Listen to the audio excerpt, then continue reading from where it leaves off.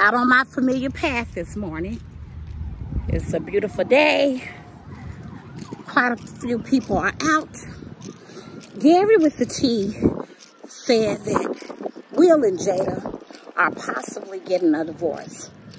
Now, if that is true, I'm sure it's a business move on Will's part. Allegedly, he filed.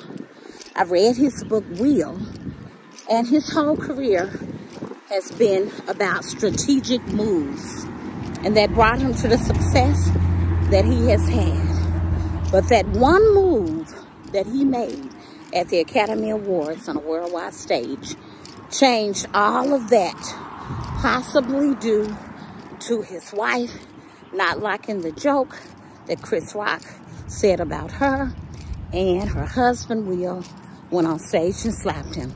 Since then, Will has been the butt of jokes and made fun of, discredited, belittled. Needless to say, he's lost jobs.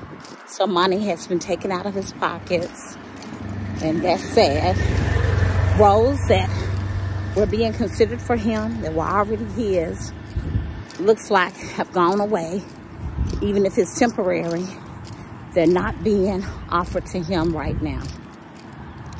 So, this is the first time, for sure, that I know that divorce is really a necessary option.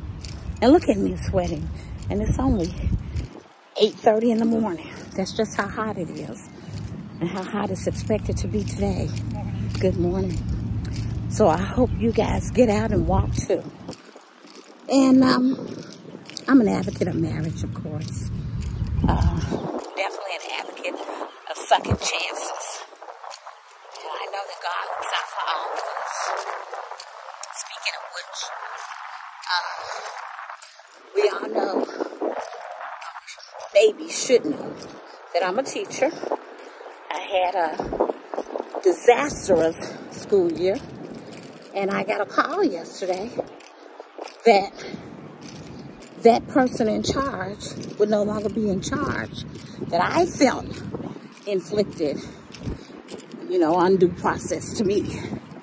So that's what I mean about God avenges and takes care of us and gives us second chances and takes away what the enemy thought he or she had done and would get away with, and gives them a price to pay as well.